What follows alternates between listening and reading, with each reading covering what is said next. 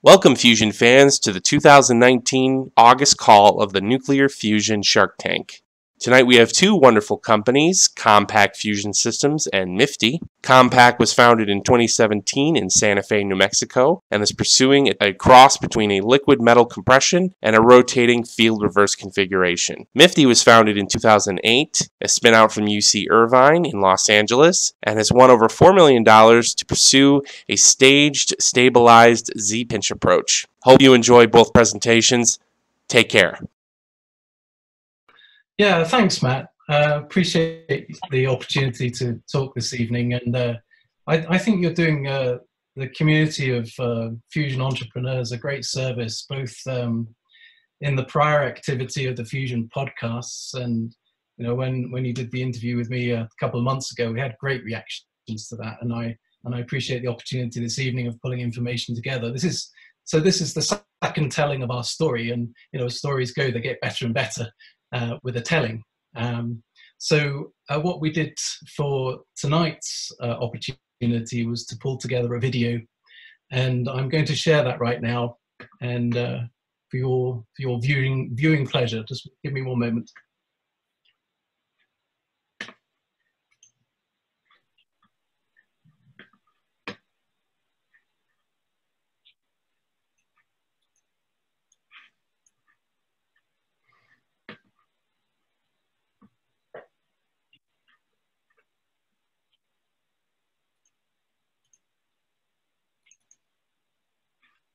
There we go.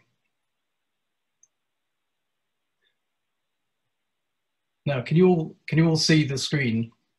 That it's a bit dark. There you are. Shrinking. Hi, I'm Simon Woodruff. I am the CEO and a co-founder of Compact Fusion Systems. The other two co-founders are Peter Turchi and Ronald Miller, and together we're looking to develop a compact modular fusion power core for the utility market to put electrons on the grid. We founded Compact Fusion Systems in 2017 here in Santa Fe with the explicit intention of taking the stabilized liner compressor, a concept that was supported by ARPA-E at the time, through to commercialization.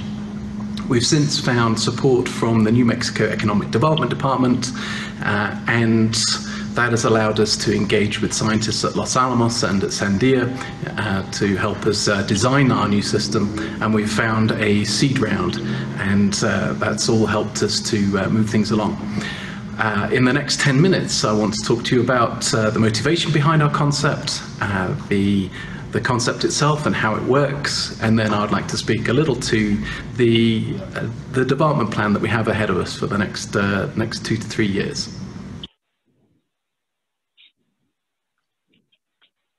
The primary motivation for pursuing our concept is defined in terms of the economics.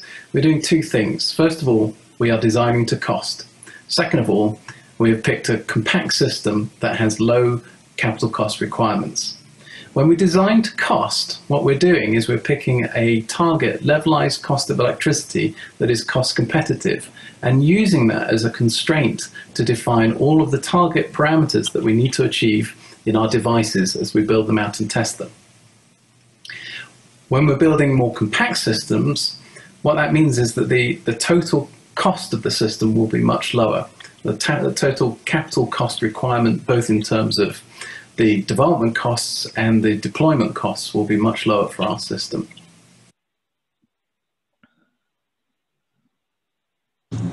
Thanks to the ARPA-E initiative on controlled fusion, I came out of retirement about 5 years ago to revive the Linus program and its concept for a controlled fusion reactor based on stabilized liquid metal liner implosion on top of a plasma. The NRL program started about almost 50 years ago and was based upon the Soviet program of about that same time, which actually derived from Andrei Sakharov even earlier as a notion for creating a hydrogen bomb. The Soviet program involved implosion of thin aluminum shells or liners onto a trapped plasma. The NRL program started that way, and we were successful in obtaining very high magnetic fields, mega-Gauss magnetic fields that way. Unfortunately, the calculations indicated that we would need energy equivalents of tens of pounds of high explosive if we were going to approach fusion conditions, and this was not a way to run a fusion program, since that would decimate the laboratory each shot. We went instead to liquid metal liners, which needed to be spun so that the inside surface would be stable against so-called Rayleigh-Taylor instability that would break up into droplets and poison the plasma. We did these experiments with liquid sodium-potassium alloy, probably the hardest experiments I've ever had to do, and were successful at it. The outer surface, however, was not stable and needed to have a different technique for driving it. What I came up with was using annular free pistons driven by high-pressure gas in continual contact with the liquid metal liner to be able to perform the implosion. And we built a system, a prototype we call the water model, that worked quite well in terms of developing the basic mechanics and showing repetitive implosion and re-expansion stably using this technique. We then went on to other systems, including ones that use sodium-potassium alloy, again, an adventurous opportunity, and developed that as well, and a larger machine called Linus Zero that was tested with water. By that time, however, it was clear that we didn't have a plasma as a target for our implosion. So the money went away to work on plasmas for the last 40 years, and the technology for using stabilized liquid metal implosions languished until the ARPA-E initiative. So now we're starting off again. There are a lot of intricate details and challenging mechanical and electrical and pneumatic engineering problems associated with this technique. The basic concept has probably been disclosed by patent 40 years ago. So it's all of the details of how to make it work correctly in the laboratory now that represent the IP that we'll be able to capitalize on. So how does this system work? Well, we like to use the analogy of a diesel engine, where we have a cyclic compression of fuel to ignition. Our system, of course, is a little bit different in that the piston itself is a rotating hollow cylinder of liquid metal that collapses radially. And when it collapses radially, it forces the fuel to compress. We're not using a hydrocarbon fuel. We're using deuterium and tritium in a plasma state, which we inject into that hollow cylinder prior to the compression. Lastly, the energy recovery system is really quite different. When we burn the deuterium and tritium fuel, there's no drive stroke per se, as in burning a hydrocarbon fuel. Instead, there's a neutron that's released, and that's captured in that rotating liquid metal piston and heats that liquid up, and that's then pumped towards a heat exchanger, and then we boil water, make steam, and drive a steam turbine.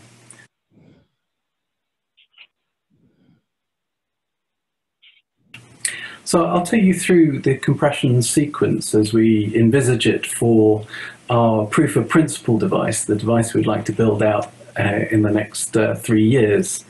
What you'll see is the plasma being injected from either end into a central region where the plasma collides, it merges, and then is compressed by the rotating liquid metal piston. The piston bounces and then expands back outwards, and the process then repeats.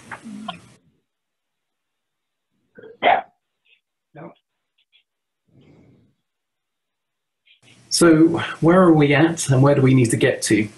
Well, currently we're in the concept design phase for the compression system and the pre-engineering design stage for the plasma injection systems.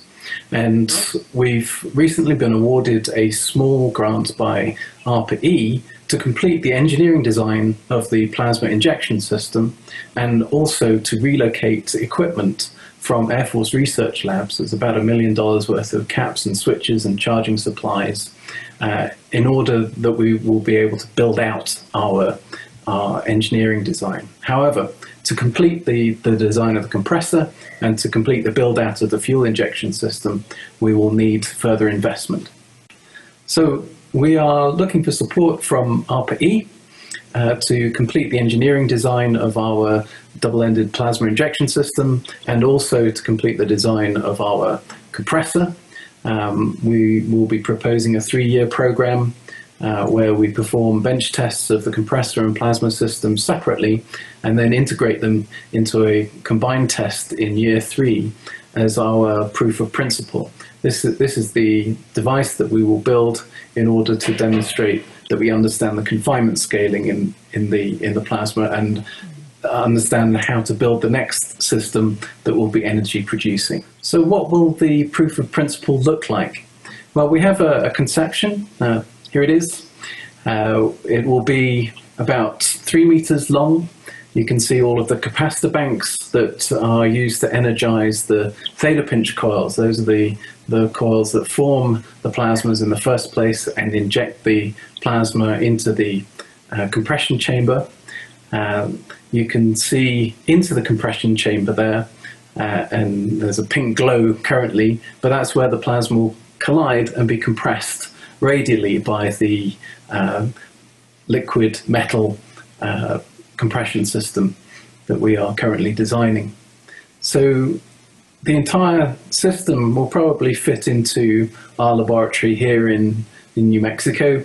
We may have to do some of the testing at an off-site location, but this is to give an idea of the scale. So the total cost for this activity will be about $9 million. We're splitting the program into 2 parts. First is the separate bench test of the compressor and the injector, and that we estimate to be about a $5 million activity. The integrated test will come subsequently. There's some machine upgrades that we'd need to do in order to perform the integrated test, and we estimate that to be about a $4 million activity. We'll be applying to ARPA-E when the next solicitation opens for this sort of activity, but we're also looking for equity investment that would allow us to reach our goals sooner and with greater focus. So thank you very much for watching our short video. It's been a lot of fun putting it together. If you'd like any further information, my email address is here. Don't hesitate to reach out. Thank you very much.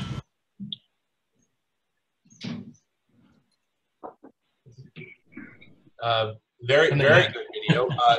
We have questions. Questions for Dr. Woodruff.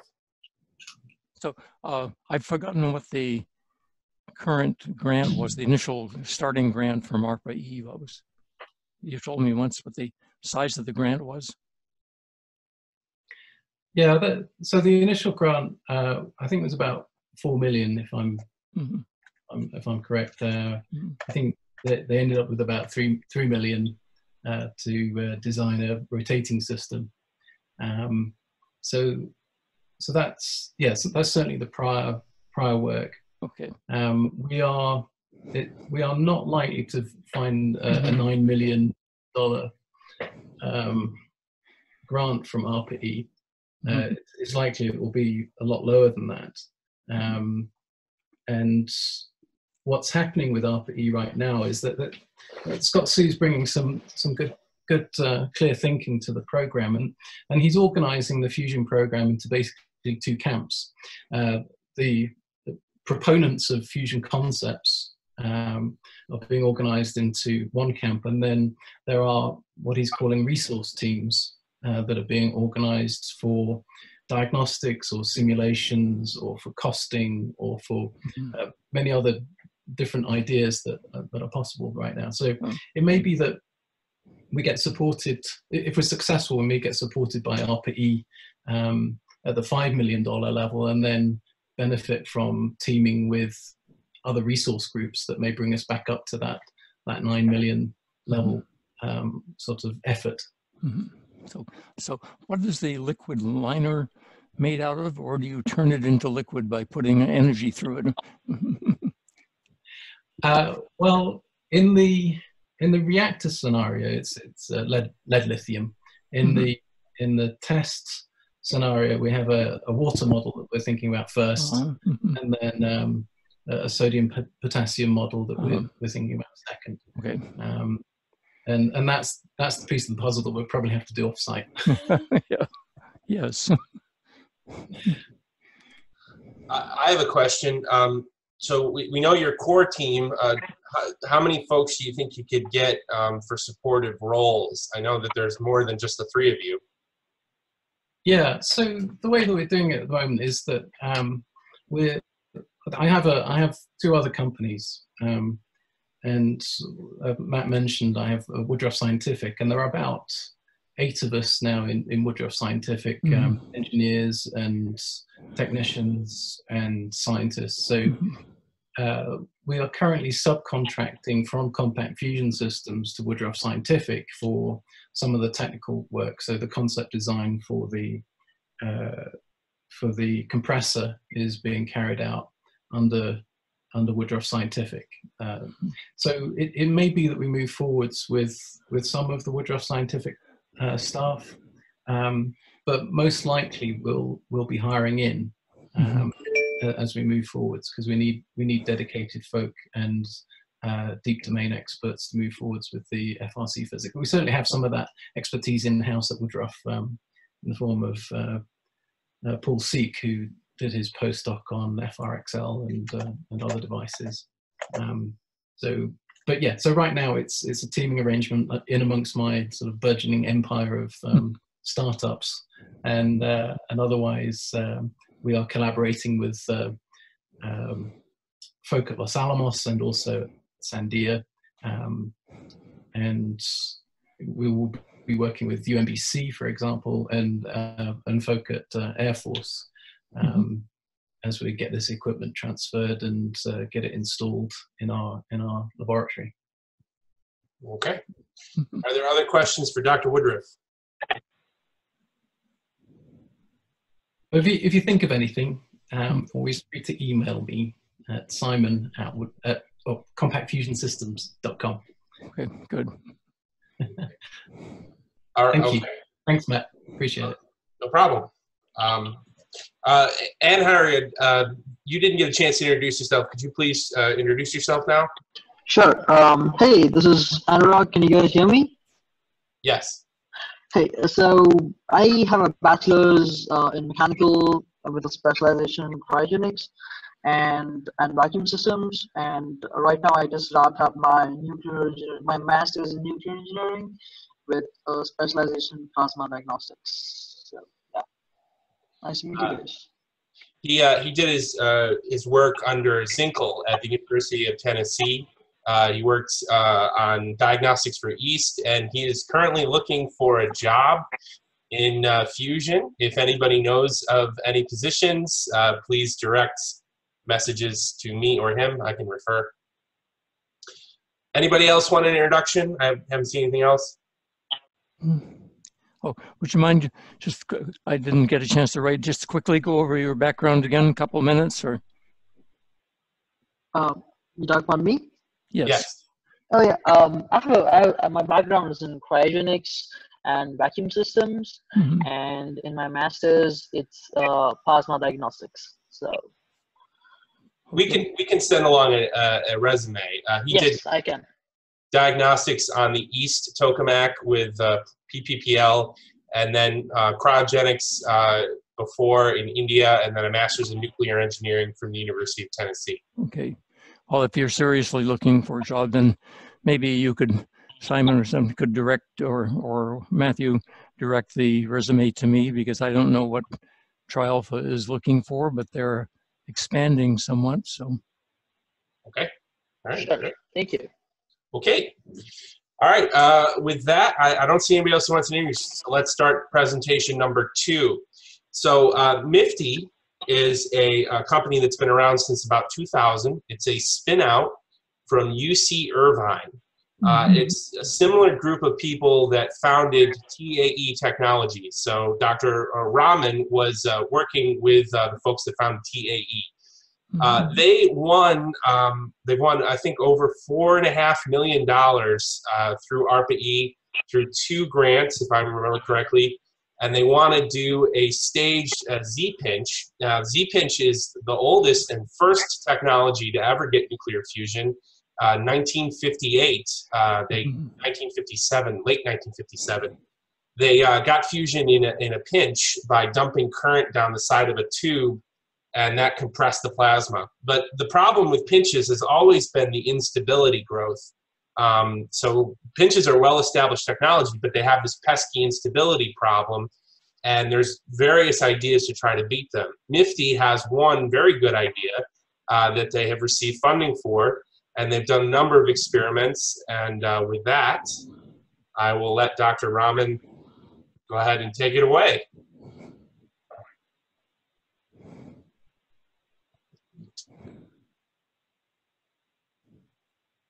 Okay, thank you, Matt. Can you see my presentation? Yes. Okay. Yes. This work was started back in 80s at UC Irvine under the leadership of Professor Norman Rostocker. And he's the one who hired me in 1981. And when I came to UCI, I started working on this Z-pinch, small Z-pinch machine. And then later on, we worked together until end of his life. I also worked, he and me, we started working on Tri-alpha concept. So we wrote probably 50 papers together in different journals. So when we were developing this concept, he's also founder of MIFTY, one of the founder of MIFTY. And this MIFTY was formed in 2009. So based on Z-pinch, whereas Tri-alpha concept was slightly different, but I will just focus on this MIFTY concept. I would like to first of all recognize my collaborator, University of California, San Diego. We have Farhat Beg and his team. They have been part of this experiment, and University of Nevada, Reno, where we used their machine, and we were awarded by ARPA-E close to $5 million. And also Strong Atomic and US Nuclear, these are the private investors, so they provided some funding. And let me go, what is our company? It was founded in 2008, basically by me, Norman Rostocker, and some other scientists from UC Irvine and businessmen. We thought it's a good idea. And we have over 30 years of experience in fusion research. And business people were quite successful in setting up many startup companies. So the real activity, we were doing some experiment earlier, but real activity started when we got the ARPA grant. And we also got 2 patents, one for energy and one for radionuclide production. And as a proof of concept, maybe we are the only company that achieved more than 10 per 10 neutrons, thermonuclear neutrons. And it is according to what the computer modeling predicts. And computer modeling also predicts that with 10 mega machine, this experiment was done on 1 mega, but 10 mega machine can give break even, and I'll explain as we go along. Now, what different MIFTY does? First of all, we use very sophisticated computer modeling, and one of our code is Mach-2 code, which was developed by Air Force Phillips Lab. And we got from them, and we modified it, and we learned over the last decade. And this code simulates, and simulation and experimental data are very close. And with this code, we were able to predict that 10 mega machine which we designed can give break even. Now, there is a recent technology, it's called linear transformer driver, LTD technology, which can build a pulse power generator much more compact, and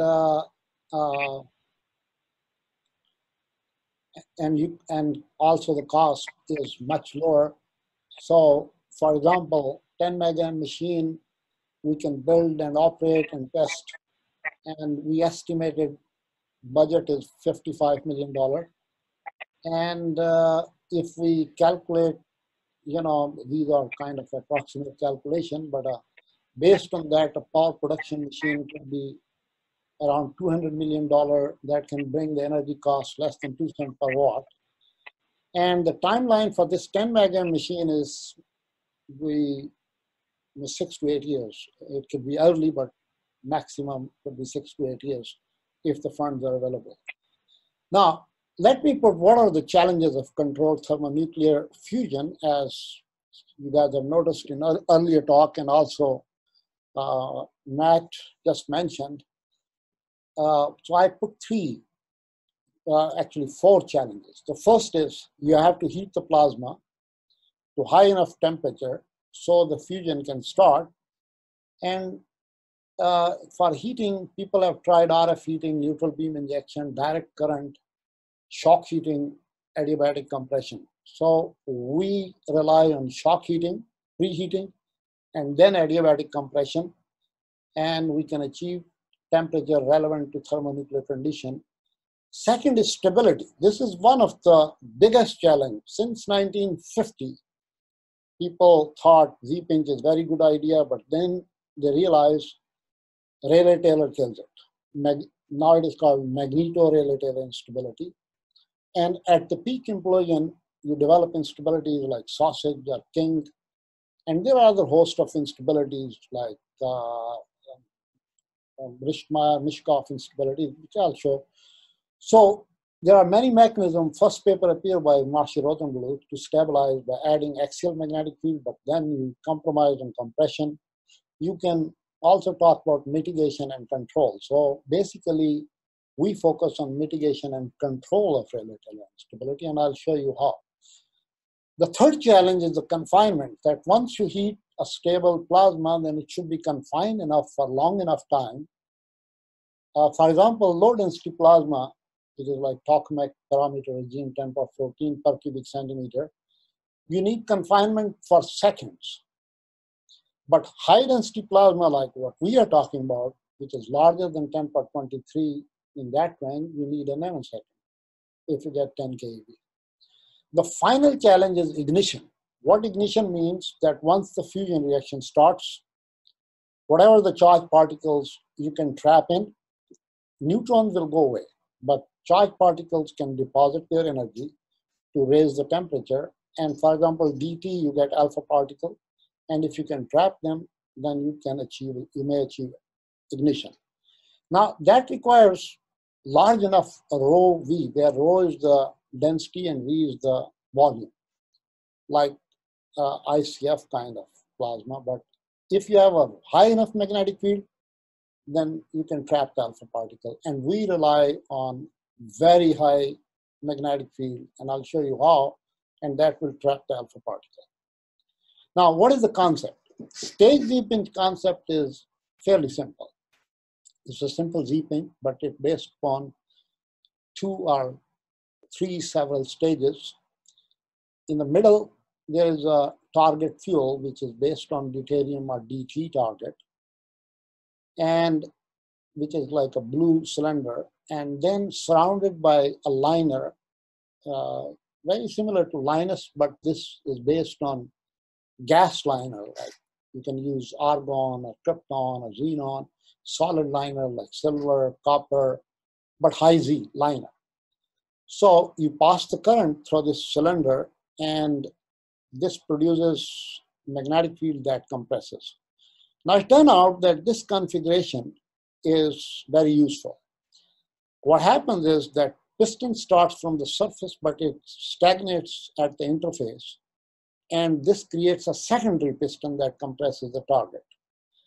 And since it's supersonic and superarsenic, the shock wave propagate radially inward that preheat the target to several hundred eV, and then adiabatic compression takes over.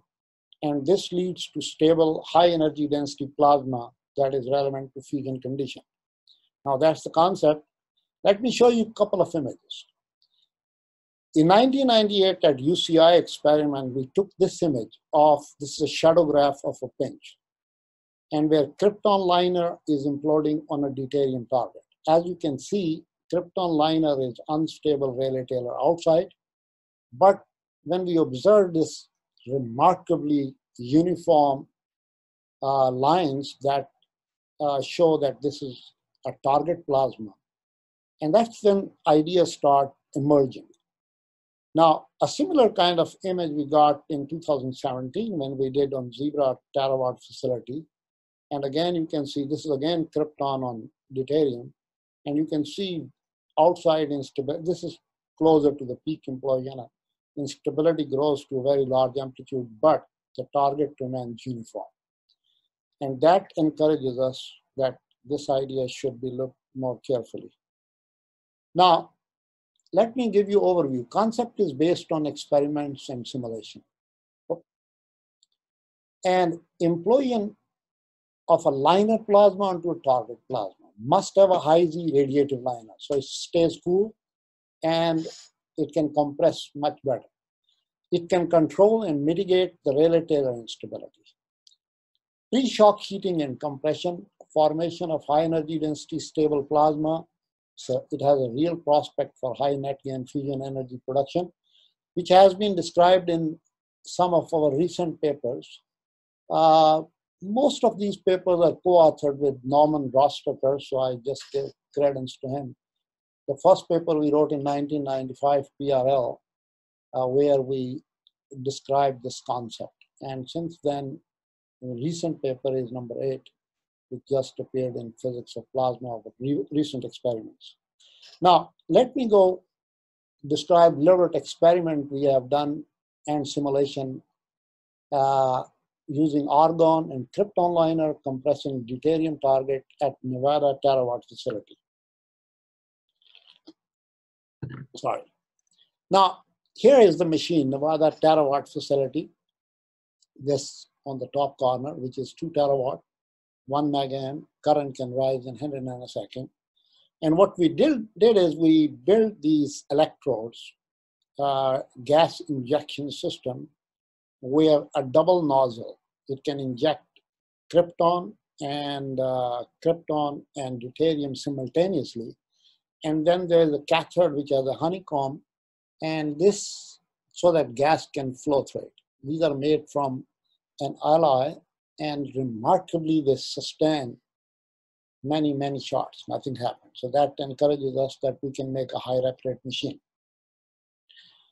Now, here are the images which we got. I just want to show you 2 set of images. These are taken by XUV images, showing X-ray pinhole camera images. Now, on the top is when we have applied no axial magnetic field, just simple Z pinch. And these are at 4 different times, like 80 nanosecond, 90, 100, and 110, one single shot. And it can show you dynamics. And the second one is using krypton liner. And see that interesting feature which I was showing in the shadow graph, it start appearing. This results, looks like a secondary piston I'm talking about. It's a high density piston that compresses the target in the middle. And if we apply 1.5 kilogauss magnetic field, it produces a perfectly uniform pinch. Although instability is outside, but on the in the middle it is very, very stable. Now, let me show you next in more detail. These are 2 shot, 8 images of the single shot. All this is single shot, starting from 67 nanosecond, and it pinches around 100 nanosecond, and you can see a very uniform pinch.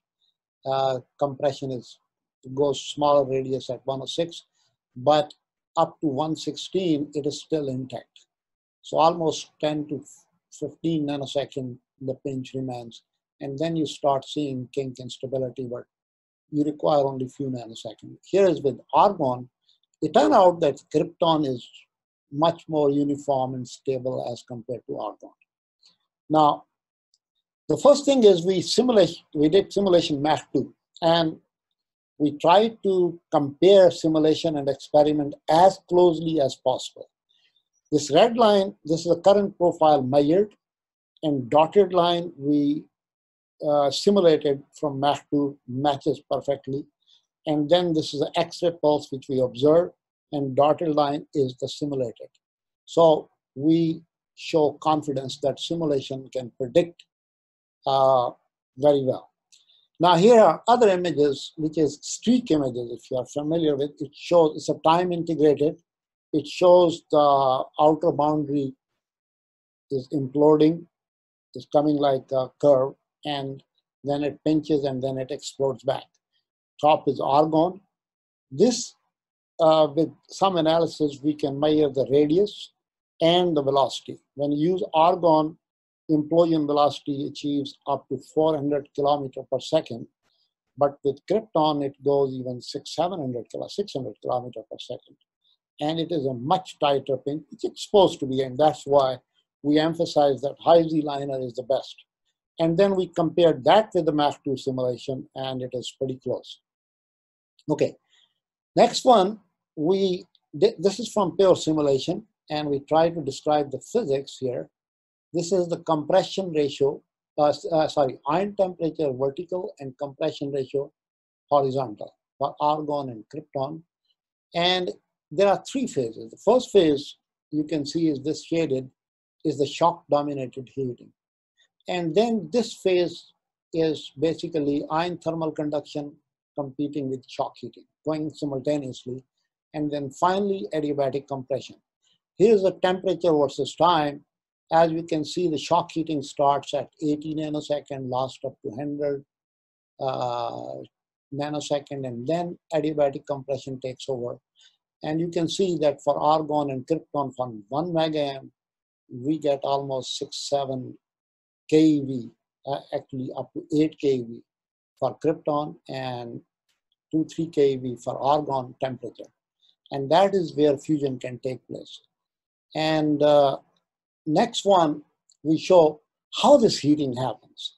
Again, this is argon and krypton, and this is the liner interfaces here. So this is at different time step, like 93 nanosecond, 98 nanosecond, 106. So you can see that this targets start getting hot and hot and hot. By 108, it already achieved 10 keV from simulation. And then it's adiabatic compression.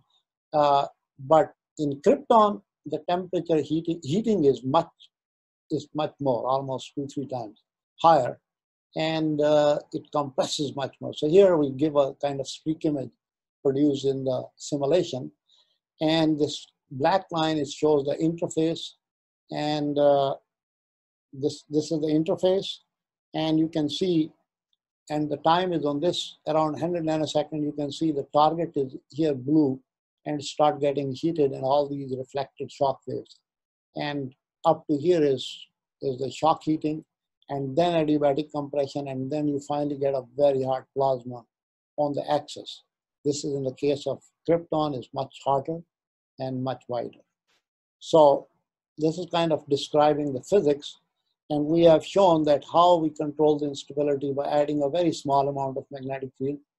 And this magnetic field, which we put in, you can see the instability grows outside, but the target, this remains pretty uniform, and the field is compressed in the liner region, So both axial and azimuthal flux, and at the peak compression, you can see in the case of krypton, field goes very high value. That this high field will confine the alpha particle for higher current machines, and the target plasma is not well magnetized, so it's a high beta plasma.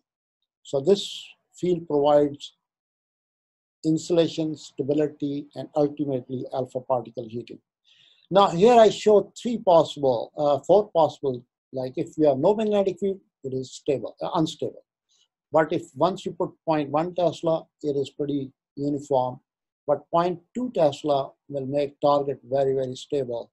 And 3 Tesla is even outside is stable, but this you sacrifice the compression. So best thing is somewhere here. So axial magnetic field improves the pinch stability, inhibits the conduction between target and liner, and the compression of field is like a snowplow, not like uniform compression. Now, this is real data. We took hundreds of shots, and these are the neutron measured from silver activation detector. There were 2 detectors. These detectors were well calibrated using Las Vegas test facility where they have a plasma focus with well-defined neutron yield. So we went there, one of my colleagues, Emil Ruskov, we went there, spent 2 weeks to calibrate those detectors, and it's the most conservative. So you can see these counts versus time, and from these are average on 3 shots, each one. And you can see that average without zero magnetic field is like 1.7 times 10 per 10 yield. And if you add the magnetic field like 500, 1000, 2000, 3000 Gauss, then the yield is around 1 times 10 per 10.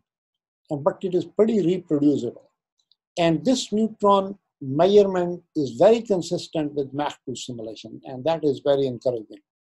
Now, here we put a bunch of shots in the last campaign, which was one of the most successful campaigns. So this group with 500 Gauss, this group is with 1 kilogauss, this is with 2 kilogauss, and these shots with 3 kilogauss, and these red one was for 0 kilogauss, no magnetic field. So as you can see here, you see not in the same line, but this is pretty reproducible in all this. So the highest yield we got is around 2.5 times 10 per 10, but with 0 axial field and using krypton liner. So then we say, okay, are these neutrons of thermonuclear origin? So we had 4 NTOF detector, time of flight, and 2 of them, one was placed on top of the pinch axially, vertical, and one is horizontal. Detector 1 and 2 were exactly at the same distance. And then we try to look at the signal. This is kind of NTOF signal we normally observe, where you get this hard X-rays. And the second signal is the neutron, 2.4 MeV. And this signal, then you get a scattered neutron from wall and water, whatever. From this signal, we took vertical and horizontal and calculated the total charge collected by each detector, and we plotted vertical versus horizontal charge, and they have a linear correlation for magnetic field larger than 0.5 kilogauss, 500 Gauss. Red points are slightly off this line, and that shows that these neutrons emitted from pinch were pretty isotropic, and this suggests that they are all thermonuclear. And since we didn't see any damage in the electrodes, so that means there is no beam target fusion, which is one of the biggest concern in all Z-pinch experiment, that you get neutrons, like in plasma focus, it's due to beam target, not thermonuclear. But we spend enormous amount of time studying this isotropy, and this shows that they are of thermonuclear origin. Now, what is the next step, MIFTI? Okay, this is 1 megaamp.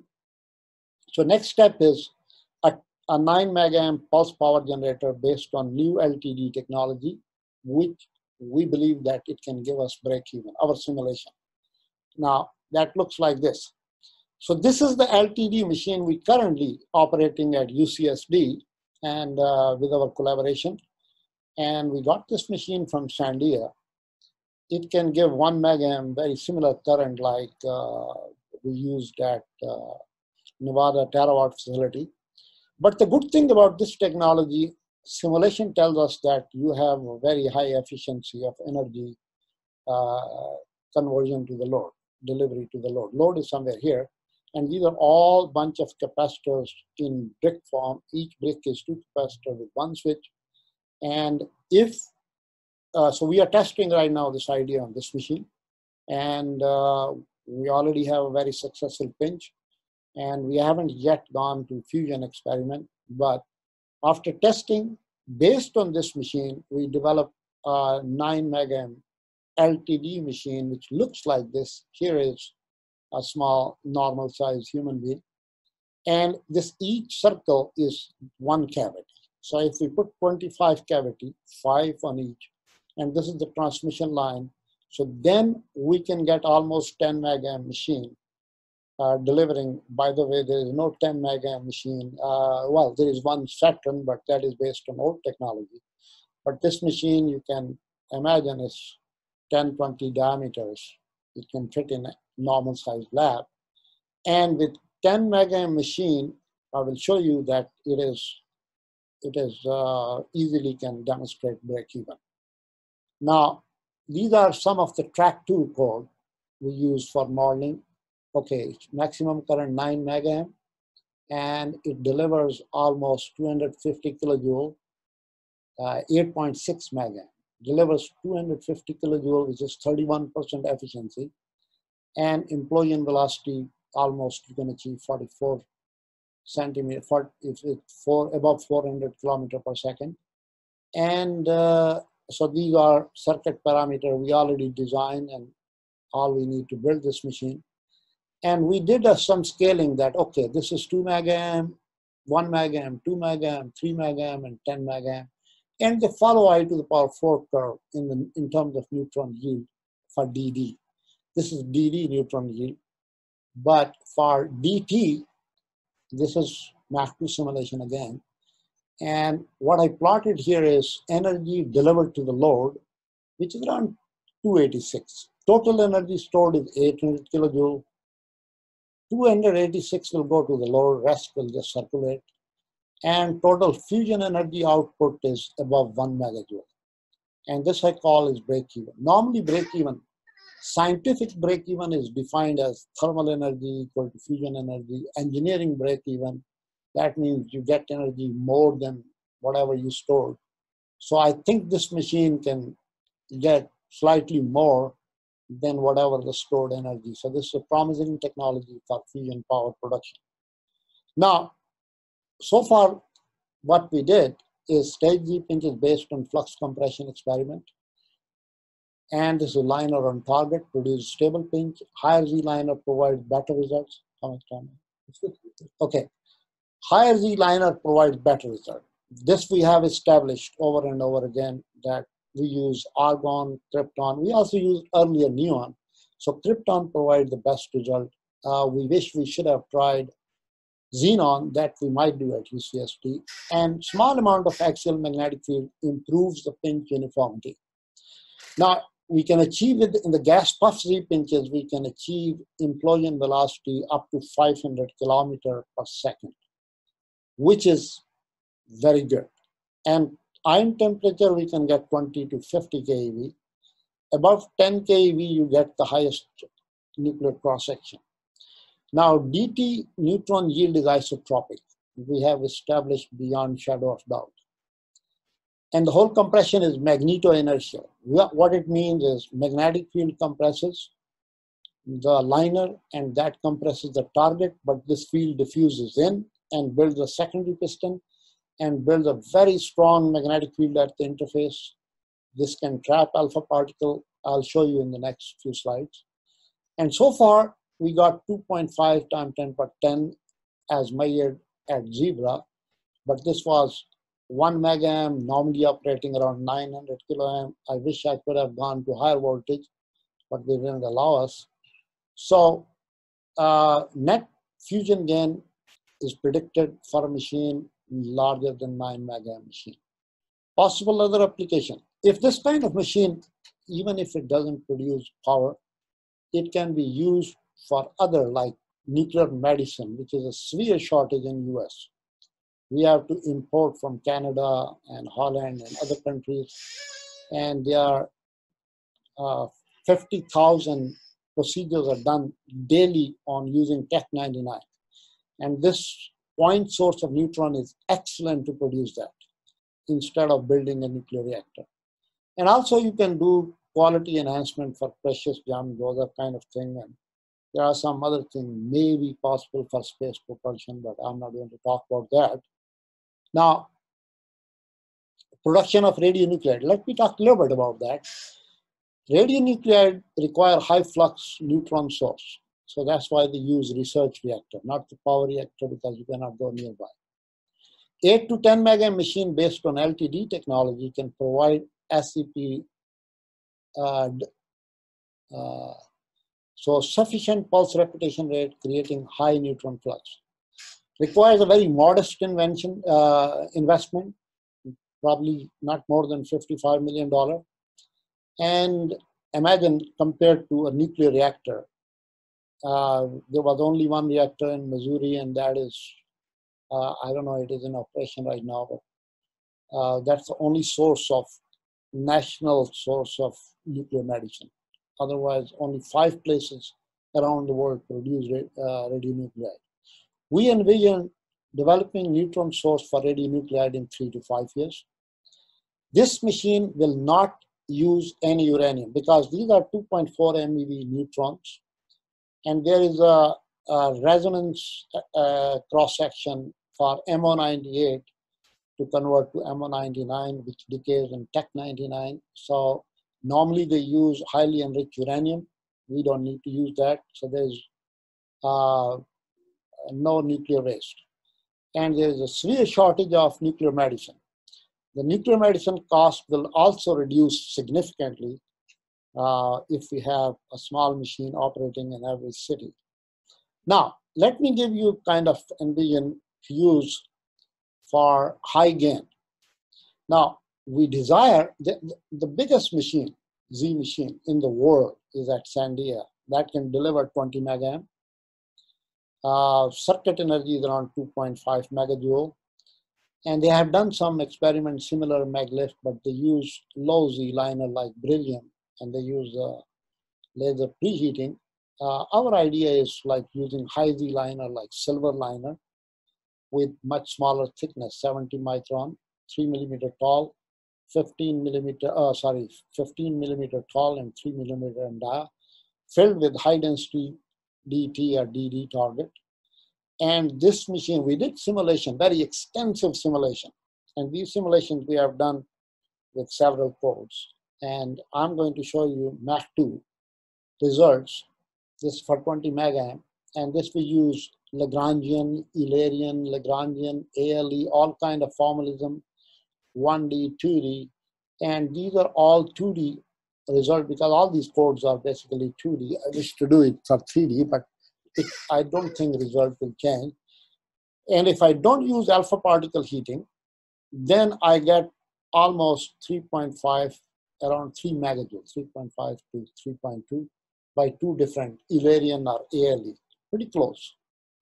But if I confine the alpha particle, and we calculated that alpha particle cannot escape because the magnetic field that interface could go hundreds of megagauss, so it cannot leave. So if you dump the alpha particle heating energy, then you can get almost 170 megajoule. So that is way beyond break even. So for power production, it will be somewhere between 10 to 20 megaamp. That's an engineering problem. But at least the idea can be easily tested on this machine. And we realized we use silver, copper, and beryllium liner, and we learned that silver gives the highest yield. Similarly, like we have seen in the experiment, that krypton gives higher yield than argon. So now here I will show you a little movie of implosion dynamics. So there are 4 parameters: ion temperature, ion density, mass density, and neutron production rate. On the right side, you will see the energy, how it comes up and when. So let me play the movie. Okay. It changes time because toward the end, we try to get more precise. So it's like going, so it is same implosion. Now this instability you see is Richtmeier instability, but that doesn't destroy the target. Target is still pretty uniform. Temperature is rising. It's, you can see it is going higher and higher. And as the implosion reaches towards axis, the temperature is now about 1 keV, 1.5. And now you can see neutron energy start coming up on the right side. And density is also increasing. So 1 megajoule, 2 megajoule. So it's going toward the end, it goes almost 170 megajoule. And then it explodes because of enormous fusion pressure. But during explosion, it becomes stable. Now, small radius, 3 millimeter, twice because of that, as you go smaller radius, Rayleigh Taylor instability kind of suppresses. Larger radius is more unstable than smaller radius. This paper was published by me and Norman Rostiger back in 90. So that's the purpose of using small radius. Okay, now, sorry. Let me stop this. Now, this is some of the images we have shown at two different times, like krypton and argon, earlier time, later time, stable, and which is very similar. By the way, we also saw some secondary neutron, but very weak signal, which is secondary neutron, 14 MeV. They come exactly at the time. But since it's so small, we don't think it's worth mentioning. Okay. What is Nifty's different? So, well, our cost is low, and we can produce this in a much faster time scale. Market size is huge. As you can see in 2017, world electricity consumption reached 22,000 terawatt hour. And which is, so if we total fusion reactor replacement value is over $1 trillion if you want to replace all the nuclear reactor. So it's a low initial capital cost, but it is very attractive thing for the investor. You can get huge reward from energy production, but also quick reward for radionuclide or nuclear medicine. So for investment point of view, this idea looks like very promising, and we have ample evidence to show that. Thank you very much. If you have a question, I'll be glad to answer. Okay, does anybody have a question for Dr. Raman? If not, I have questions.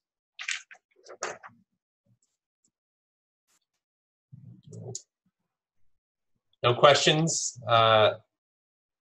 Okay, so I caught the number of $55 million for, oh. Turn it back on again. There we are. Hey, Jim, are you up? Yes. My mic was off there for a while. Okay. Do you have a question? I do. I just wondering, well, what is the current posture in the national lab like Sandia in supporting something like this? I mean, are you waiting for someone to come in from the outside, or does the national labs have enough money and support? So what's the current posture? National lab doesn't have money. We got from ARPA around $5 million. We did experiment on a small machine, which is 1 megaamp. And there are two ways to go. There is a 4 megaamp machine, Double Eagle at L3. We are talking with them so we can do experiment over there. And we are also trying to convince Sandia people to give us some shot. But, you know, Sandia shots each shot costs a lot of money. And also they have also programmatic, they have their own programs. So whether they can fit us in or test, I don't know, but there is a possibility to do that. Oh, yeah. I wish to do that, by the way, but I have many people, they're not, even Norman wanted to do, but unfortunately, I'm still waiting. You know, are the Russians doing anything with Z-pinch and similar things? Because they've been big on pulse power. You're absolutely right. This LTD technology, which I mentioned, it is developed in Russia. Mm-hmm. They actually came up with another beautiful technology. It's called compact switch design, CSA. I did not put it in. Probably the machine we redesigned with that CSA technology. It's more compact, much more cheaper. Mm-hmm. And they are doing extensive work on that. Mm-hmm. And I'm afraid they will be doing this experiment much faster than we are going to do. Mm-hmm. Also, China is doing, I was in ICOPS, and I've seen many talks from China on LTD technology. Mm-hmm. And they have already 10 megaamp machine. There is no machine 10 megaamp range which we are proposing in the whole United States of America. Mm-hmm. If we build that machine, that machine by itself will provide a lot of interesting physics and a lot of other tests which you cannot do. Right now you have 1 megaamp or 20 megaamp. So 20 megaamp machine is very destructive, very expensive. 1 megaamp, we learned whatever we can.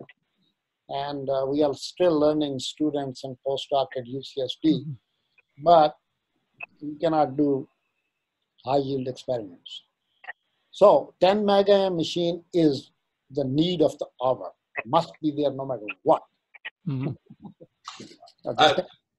Otherwise, we'll be left behind. Yeah, Matt. Somebody else will. Yes, Larry. Yeah. So, yeah, boy, I just have 3 comments. One is, first is fascinating work and great progress, and you're to be commended with everything you're doing. As second is the last slide on the presentation, you had market data, and you were comparing.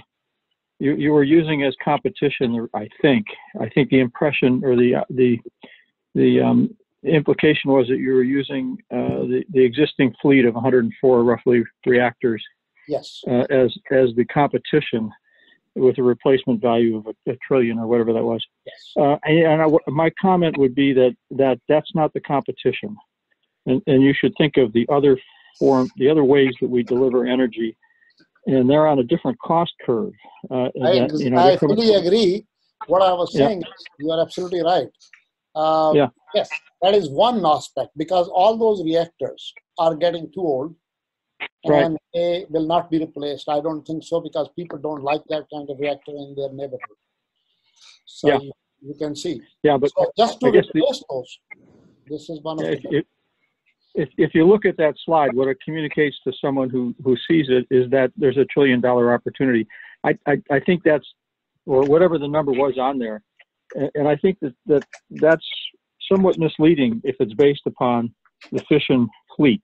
You have to think about the other competitors, the other technology competitors out there that are coming down in cost, and we in the fusion community are competing against that. Yes, you are right. This is given. These numbers were from my business colleagues. And to be honest with you, I cannot comment much on that. But there is a huge opportunity here. As I said, the first opportunity is that we can build a machine in the next few years that can at least start producing nuclear medicine. Yeah. Okay. Well, that was my third comment, was that on your website, you have these 2 other business opportunities in nuclear medicine, and I've forgotten the other one briefly here, but I think I think those are more near-term revenue generators that would attract capital, I think. Yes, we actually, one of our investors, U.S. Nuclear, they are investing for that purpose only. And they are pretty serious about that. We think that can start generating, because we studied that problem in lot detail. I'm not putting it here, much of the information, but we got even a patent on that. Yeah. What happens, 2.4 MeV neutrons are very interesting. Yeah. They can interact with MO98. For example, MO99 is the most commonly used drug. It goes into Tech-99, and you put 6 days uranium in the reactor, highly enriched uranium, about 20%, and then you separate MO99. Then you transport across the world, and then you deliver, and 50,000 procedures done single day in US, and 150,000 don't get it. So it's a very serious problem. Yeah, I agree. And this can easily solve that problem. Yeah, I agree. Huge revenues by itself. So Larry, I'm sorry, what was your last comment that you wanted to say? No, that was it. The alternative market opportunities, the nuclear medicine and the isotope. Well, it was, the other one was transmutation of fission waste product. I think there's some shorter term opportunities that would be that could attract capital much more quickly Yes. depending upon time to market and so forth. And Okay. and you're in Tustin, is that right? Yes, we are very close to UC Irvine and UCSD. Oh yeah, yeah, So- right. And they're in Los Angeles. Right, yeah, yeah. I know, yeah. I remember many years ago, 10 to 15, that Jerry Kolchinsky at the University of Washington was all over this opportunity in medical isotopes to be produced by by fusion, but not net power producing fusion. And he thought that was a fantastic opportunity, but unfortunately I don't remember the numbers, and I don't know if he's moved on from there or not. What was his name? Jerry Kolchinsky, professor at U of Wisconsin.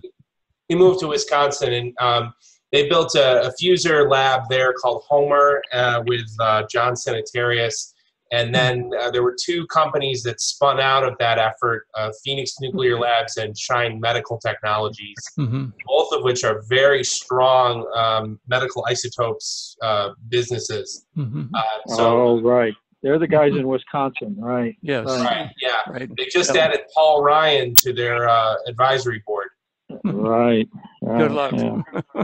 All right. It is 10:10. So it's officially, I'm going to close unless there are any more questions. Okay, Matt, I forgot to tell you, thank you very much for giving this opportunity. No problem. Thank you so much. Very valuable. Yes, thank you. Thanks, Matt. Okay.